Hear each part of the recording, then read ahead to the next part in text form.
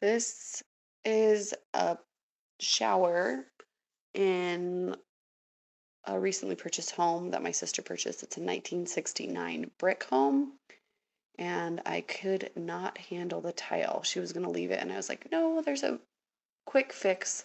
So I'm going to show you how I quick fixed this bathroom in under $100. First, I can't handle the color of the sink. I love their painted cabinets, but the countertops are very, very 1980s. And so I started with sanding down the shower tiles and cleaning up any of the edges and any of the soap scum and any of the grime from the last 50 years. Sanded it down with 220 grit, and I used the fine grit because it didn't scratch the tiles at all. We just were trying to clean it all up really, really well. And it did. It did just that. I might start cleaning my showers with sandy now. Anyways, so that's the first step. And then I used bleach and I bleached all of the tile.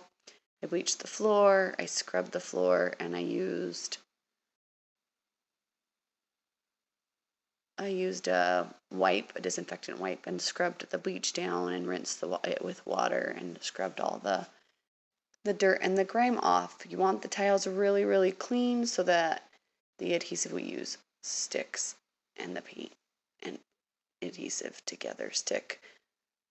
So I used Rust-Oleum tub and tile. I used 2 boxes. You can do basically 2 coats with 1 box, and you can see it goes on really, really easy. It's a 2-part formula, A and B, so that it adheres to the tile itself and so that it doesn't peel off. And it's very, very runny and very, very potent. So you mix for a really long time to get it all together. And then when I started applying, I wore a mask and took breaks so that I could breathe fresh air.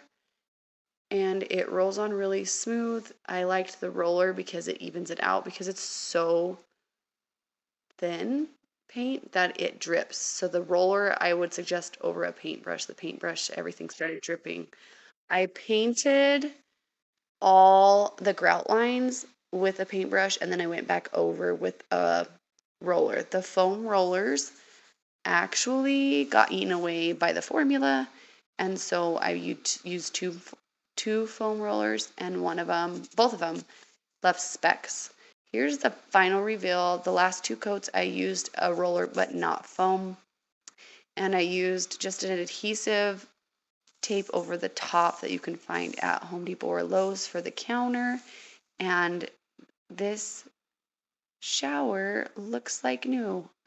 I am so excited. It looks completely different, and I couldn't be happier with it. I left about an hour between coats to dry, and I worked on the countertops so I had some fresh air, and I'm so happy with how it turned out.